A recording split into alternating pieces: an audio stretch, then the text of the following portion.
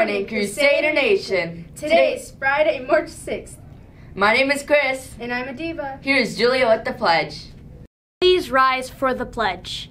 I pledge allegiance to the flag of the United States of America and to the republic for which it stands, one nation, under God, indivisible, with liberty and justice for all.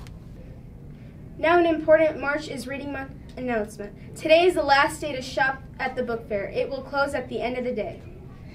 Join us and participate in Reading Spirit Days next week. Wednesday, Superhero Day, dress up as your favorite superhero to get a raffle ticket. And Friday, Sock Day, wear your coolest pair of socks. Don't forget to decorate your doors for a door decorating contest. Contest ends on Friday, March 13th.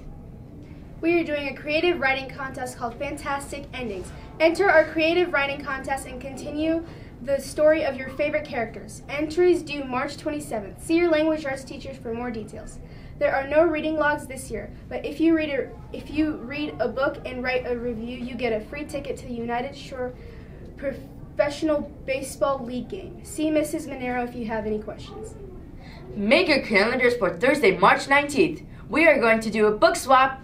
Bring a gently used book and take home a new-to-you book. Book swap will take place during all 3 lunches. One last reading announcement.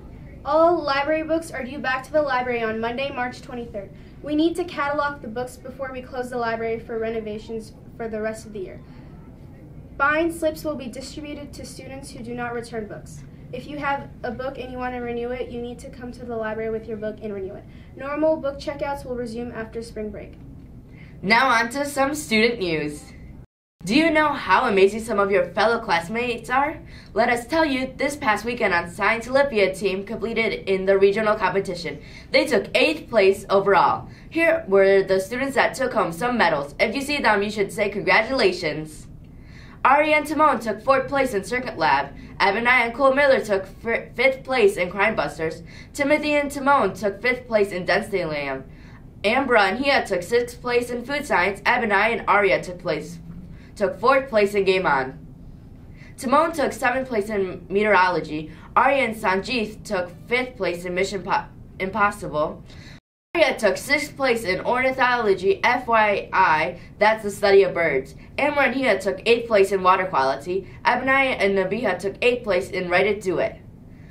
We will wrapping up our season with a pizza party. If you are interested in joining Science Olympiad, the club will start again in later October.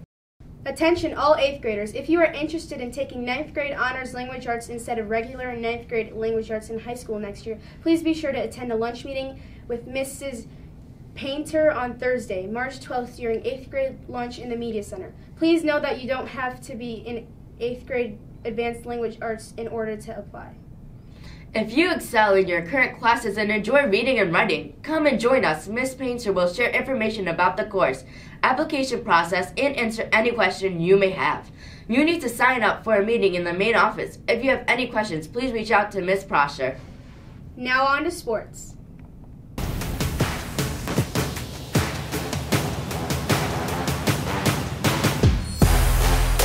On Saturday, February 29th, the Crusader wrestling team traveled to Waterford to compete in a multi-team tournament. 14 of our wrestlers fought hard on the mat in an amazing showing of courage and determination. Bringing home hardware for Ruther were Nick G, Chris T, and Sam S with 2nd place medals. And bringing home gold was Jabber R. Ruther's next meet is Thursday at Oxford Middle School. Good luck, Crusaders. Here is Julia with Friday's featured read. One of you do.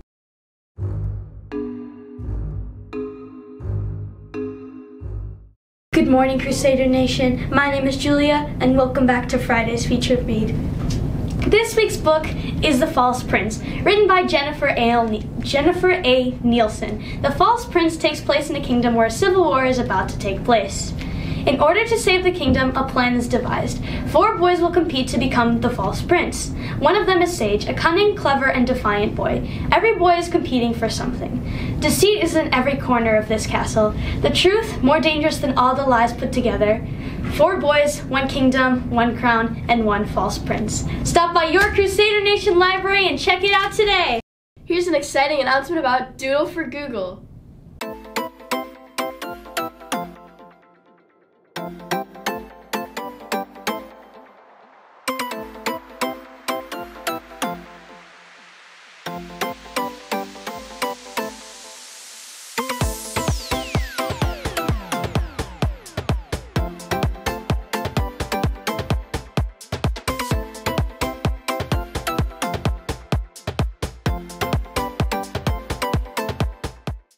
Thank you for joining us today. Good luck with door decorating. I'm Chris. And I'm Adiba. As always, it's a great day to be a Crusader.